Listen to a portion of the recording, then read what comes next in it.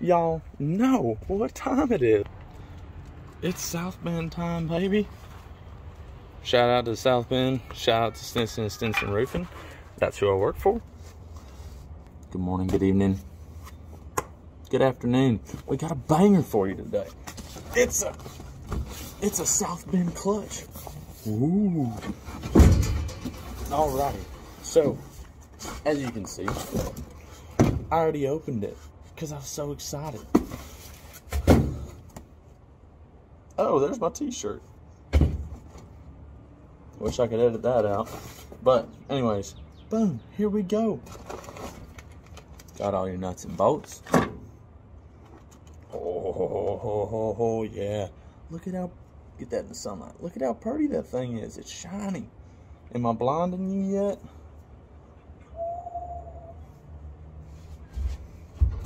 Got all your owner's manuals.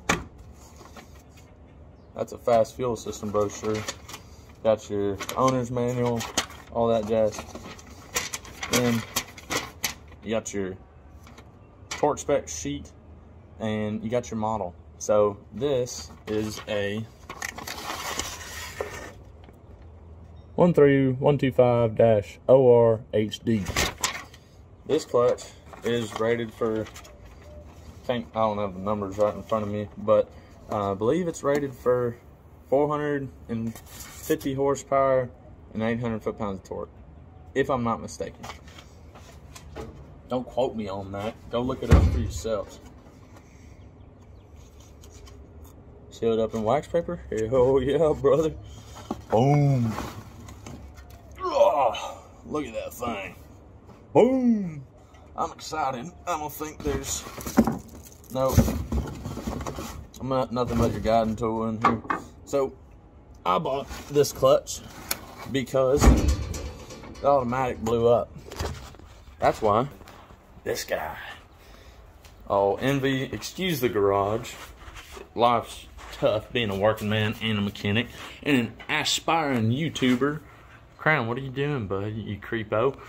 But anyways, MV 4500 out of a 99 2500 Ram, taking the place of this heaping pile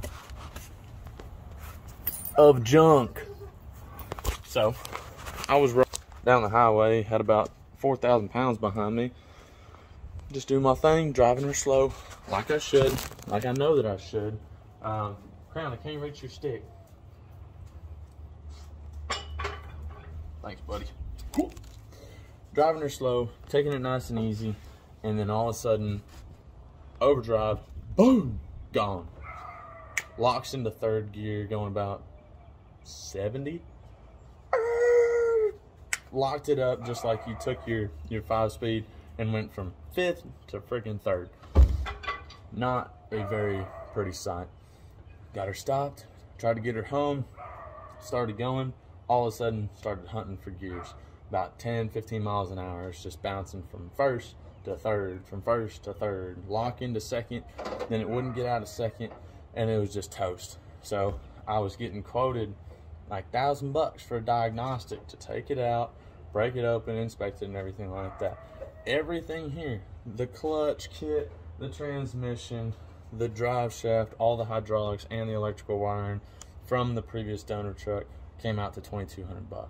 So on top of the diagnostic fee and the rebuild fee, I got quoted $4,700 before tax, just for a stock rebuild with a upgraded billet input shaft, an upgraded shifter band, and a better torque converter. Not even a high-rise torque converter, and it's a bone stock truck. So I wasn't about to do that. I was thinking about doing the dually conversion anyhow, and so might as well throw a 5-speed in it, excuse me, MV 4500, and it's going to get a flatbed. So if this is going to be my tow rig, I can't afford to jump $5 grand almost into the transmission that I know is just going to go out again. So got your owner's manual here. It talks you through, this table of contents will send you everywhere you want. It'll talk you through your break-in period, all your parts, That doesn't apply to me because my truck's not an 05, it's an 12 and a half. And then it's got your warranty registration at the back. You're gonna want to send this in to South Bend in order to get your warranty. Then it's got your parts checklist and everything like that. And then boom, it's got your torque specs.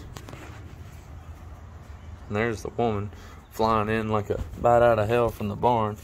Got all your parts that were verified by the packer and the builder. Got your torque specs, got your model number up there, and you're good to go. Just a short video for you guys today. Not much going on. Gonna throw this pressure plate and clutch kit in and everything like that as soon as I get the drive shaft cut for the truck, and we'll be rocking and rolling. Stay rocking rowdy.